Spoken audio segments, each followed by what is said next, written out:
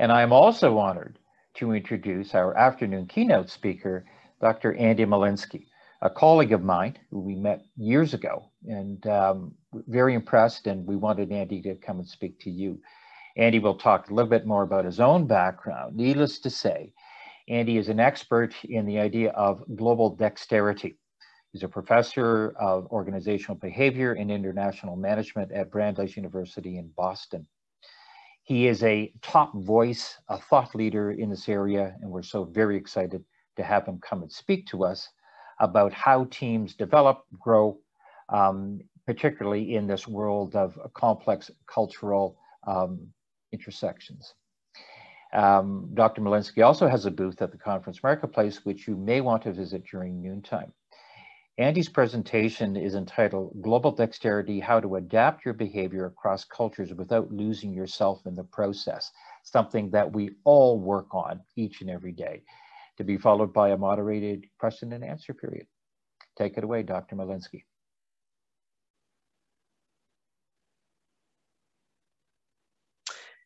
Thank you so much. And I'm very happy to be here to talk with you today about global dexterity. So I actually want to start today, before we even talk about global dexterity, I want to talk about something called glocalization, which I imagine some of you have heard of. It's the idea that companies nowadays, and for much longer than nowadays, have been going global, but at the same time, it's been critical to be responsive to the local context. So I'm American. Here's an American example, McDonald's. And when McDonald's went into India, the all beef patty Big Mac was not going to work because of the relationship between India and cows and meat. And so therefore they created the chicken Maharaja Mac and the McVeggie, an example of glocalization. Another example, the Kit Kat. I have to admit, this is one of my favorite all-time treats. Whenever my kids go out for Halloween, it's the first thing I always steal from their bag, their Kit Kats. Again, another example of glocalization in Asia, in Japan, and in other places in Asia. And frankly, here too in North America, you can oftentimes find strawberry cheesecake Kit Kats, soybean Kit Kats, green tea Kit Kats, fruit parfait Kit Kats, and more. That's another example of glocalization. Funny story, I gave a keynote talk at a company a couple years ago, and I used this slide, and I got a very nice package a couple weeks later of some green tea Kit Kats, which I enjoyed, and I also enjoyed giving to my students. One last example I'll give you, and this is really a quintessential American example, a quintessential Boston example where I am, Dunkin' Donuts. The original Dunkin' Donuts actually was in Quincy, Massachusetts, which is, gosh, about 20 minutes from where I am speaking with you right now. I remember fondly when I was a kid, occasionally, maybe once or twice a month on a weekend, my dad would take me to Dunkin' Donuts and would maybe get a half dozen or a dozen glazed donuts. That was my favorite, those glazed donuts. Another example of glocalization, Dunkin' Donuts, let's say going into China and making pork floss donuts, which, by the way, for my Chinese students and colleagues I hear are good. The kimchi croquette in Korea, I've met fewer people who have tried it, and I love kimchi, but I don't know if I really like it in my donuts. So in summary here, and this is really just a precursor to what we're going to talk about with global dexterity. The idea of glocalization at the company level is the idea that companies need to be responsive to the local context when doing global work, but at the same time, adjust they need to maintain their brand integrity. In other words, they do need to adjust to the local context, but they can't lose who they are in the process. That's the idea that I'm trying to get at here, which is actually a very nice analogy to global dexterity. And that's why I bring this up. So from companies to people, if globalization is companies adapting and adjusting to different cultures, but at the same time, adapting to local tastes and maintaining the brand integrity. Same thing is true with global dexterity, individual people adapting and adjusting their behavior across cultures, and at the same time attempting to maintain their own personal integrity. That's the connection that I wanted to make here. So what is global dexterity? It's the ability to adapt your behavior smoothly and successfully to the demands of a foreign culture, but without losing yourself in the process. So there are two key parts of this, the smoothly and successfully part. That's the when in Rome, act like the Romans idea. You need to be effective. You need to be appropriate in whatever context it might be, but without losing yourself in the process, trying to find a way to do it that feels authentic to you. And that's the essential trick of global dexterity. So when I start talking about global dexterity, I like to talk a little bit first about cultural adaptation. And the way I see the world of cultural adaptation, I'm a fairly simple guy. I like to see it in terms of two different classes or types of cultural adaptation, kind of easy cases and harder cases. And this is what I would say is probably a fairly easy case. If we were all in a room together, hopefully in the future we might be. What we would do is I would invite someone down from the audience to practice exchanging business cards in Japan. And we'd talk about how when you exchange business cards in Japan, you need to hold the card with two hands. You need to bow slightly.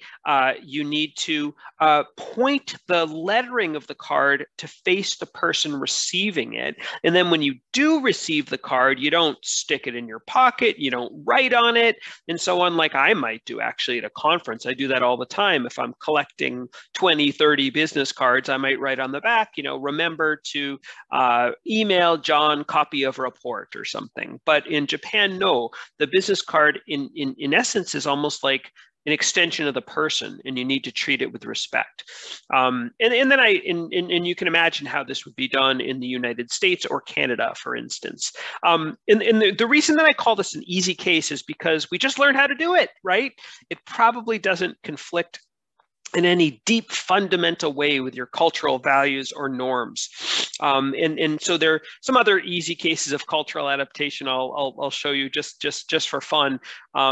These are from American political culture, actually. Upper left-hand corner, you've got Nixon going to China. I'm in the 70s. I imagine he didn't typically eat with chopsticks at home in California, I think where he was from, or Washington, D.C., but he seemed to have made the switch.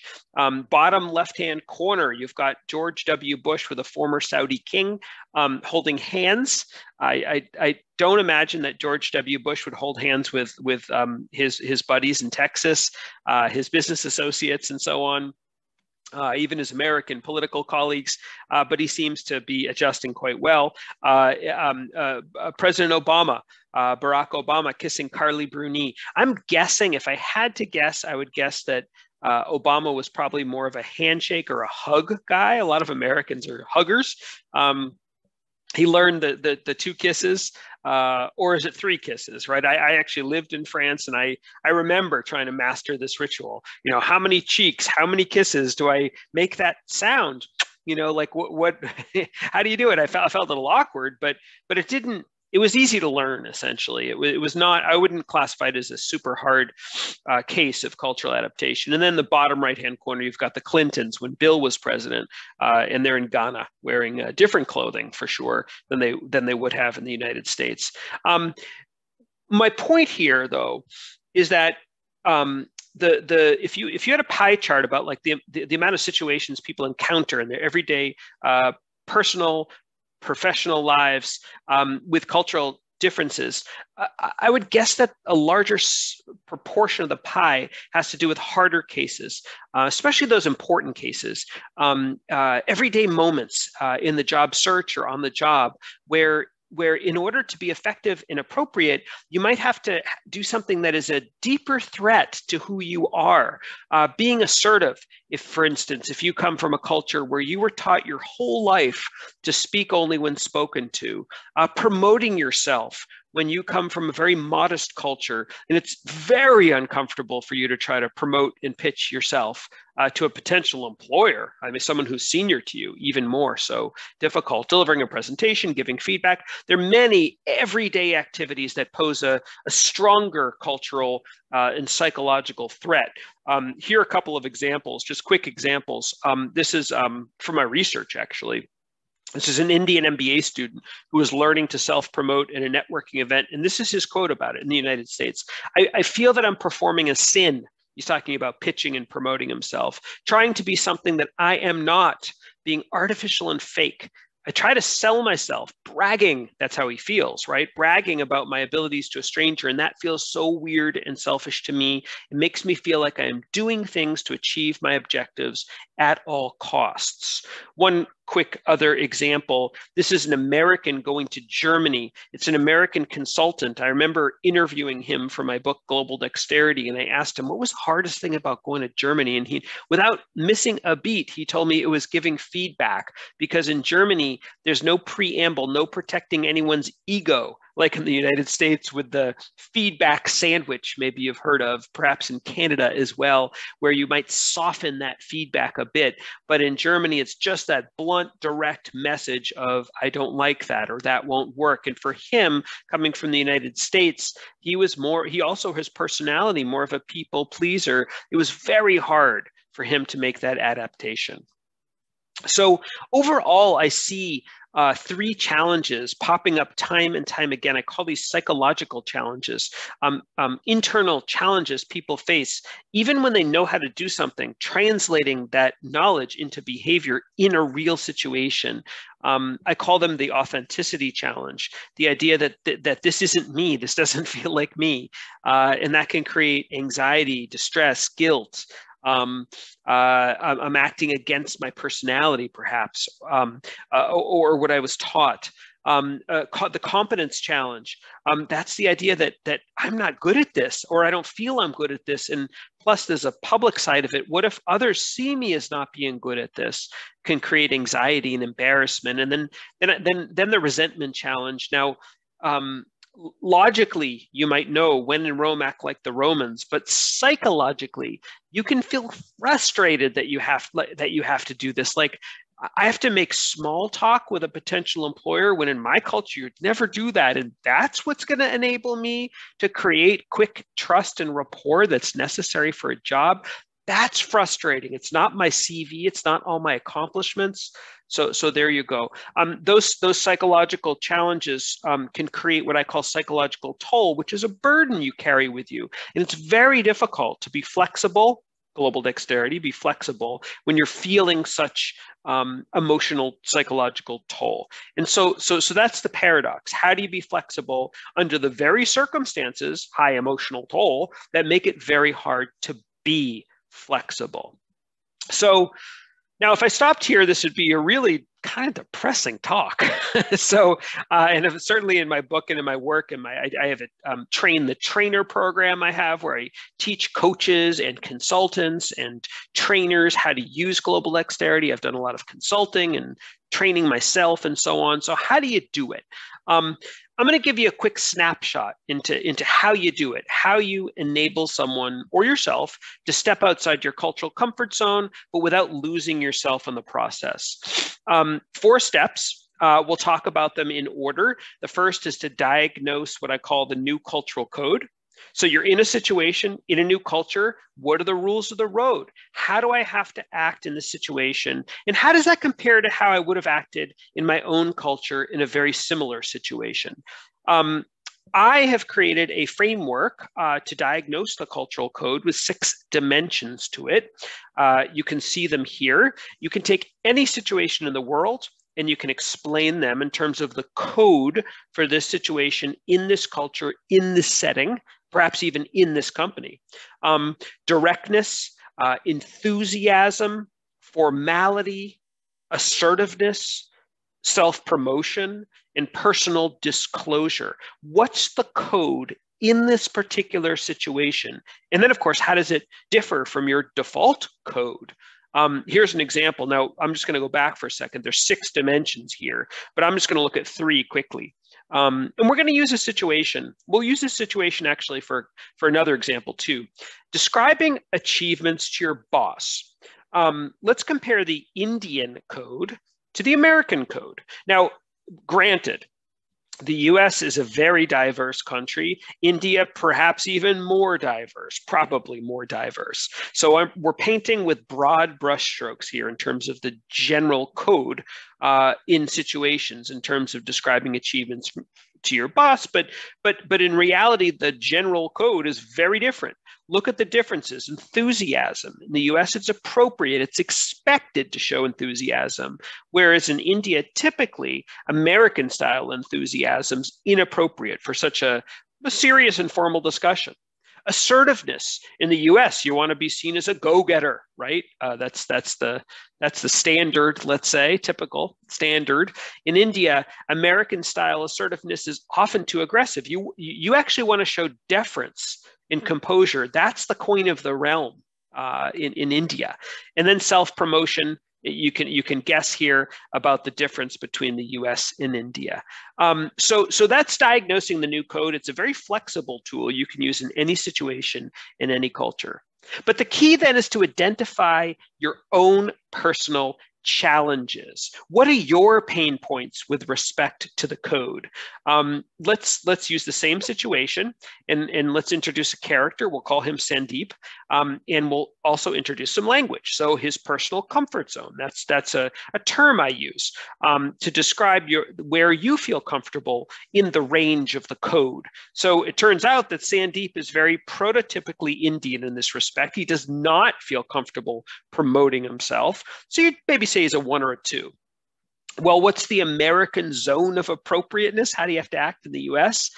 Now, it's funny because the stereotype might be a 7 or an 8 or a 9, but I'd say it's probably between a 4 and a 6 somewhere, depending on other factors. But either way, there's a gap. You see the gap between the 2 and the 4, for instance. Now, imagine, though, that Sandeep has a friend named Raj, just as a thought exercise. Both were born in India, but Raj was raised, let's say, in a bicultural household. Let's say his father is British.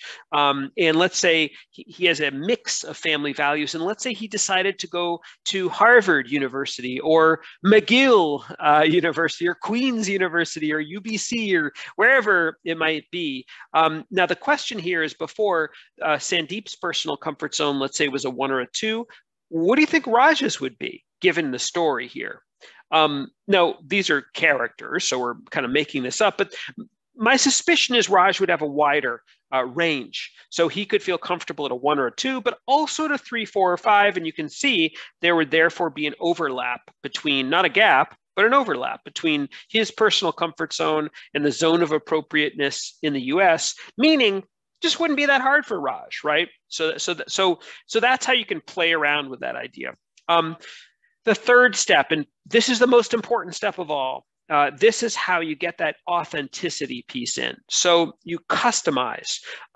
Oftentimes, people, when I speak to them, have this, they sort of have an implicit assumption that you have to hit that bullseye of the archery target when you're adapting behavior across cultures. You have to do it perfectly. But what I've found is really that there's a range. And you just need to find a place somewhere in that range. You can be appropriate and authentic enough at the same time. And I like to use some analogies to describe this. One is like a tailor, like when you buy a suit or a shirt or a pair of pants or a dress, oftentimes it doesn't fit you right off the rack. And you have to have it adjusted just a little bit. And that's the same thing you can do with culture. Another analogy I like to use is that adapting behavior across cultures is like being a fusion chef. Fusion cuisine is big where I am in Boston. And these are some examples of fusion chefs. Kat Cora, who is from the South of the United States, but also has Greek heritage. And then Wolfgang Puck, who is almost like the quintessential fusion chef, using European sensibilities with California fresh ingredients. You can see a lot of these cultural fusions in the food world. Take creme brulee and add cardamom, and you've got cardamom creme brulee. Take kimchi. You can see, I was probably hungry writing this presentation, adding it to a burrito, and you've got a kimchi burrito. Now, not all fusions work. You can't just throw together ingredients, right? There's an art to this, to getting it right. But the point is that you can often do it. And just here's a quick example of Sandeep's cultural fusion. I just want to really emphasize the first three elements. This is a real person, by the way. He started talking about his personal accomplishments, but he also would emphasize the team. So he would talk about how proud he was to have been able to do X, Y, or Z to support the team in the goals of the organization. So he would talk about the organization, its goals, the team, but also himself. By the way, prior to doing this, he would only talk about the team and the organization. And it was hard to understand where he was in the story. Okay, final step is to make the behavior into muscle memory, just like anything that you're learning outside your cultural comfort zone. Athletes do this, of course, with repetitive action. It's important to practice in realistic settings, to get and give yourself feedback. That's really important. In my book, Global Dexterity, I talk about two kinds of feedback. One is your external scorecard. In other words, have someone else be able to observe you in a situation and help identify where specifically you need to work in order to be more effective and appropriate in terms of your external presentation. And I use the dimensions we talked about earlier. So in this case, this person's pretty good on directness, but maybe a little bit too assertive. And then I also talk about an internal scorecard. We talked about authenticity, remember? So you rate this for yourself. How comfortable were you? And for this person, it seems that in terms of assertiveness, they're moderately comfortable, directness, not so much. And what's nice about this sort of more targeted way of assessing, of getting and delivering your own feedback is that it's specific and it can identify where particularly you need to work. And I find this a very useful tool in helping people step outside their cultural comfort zone and develop global dexterity. And then finally, your overall goal here is to hit that upper left-hand quadrant. You're not going to be there all the time. In fact, there'll be situations where you aren't there at all. You might face what I call a double challenge, up bottom right-hand. You might feel incompetent and inauthentic in a situation, but through these tools, you can move to the comfort zone. That's the goal. And so I want to end here with just a quick summary of some key ideas. That being effective across cultures isn't just learning about differences. So important. It's about learning to adapt and adjust your behavior in light of these differences. People face three core challenges. We talked about those: authenticity, competence, and resentment. And you can overcome these challenges in 4 doable steps. And these are the steps that we just outlined earlier. So that's it. That's Global Dexterity. Thank you very much.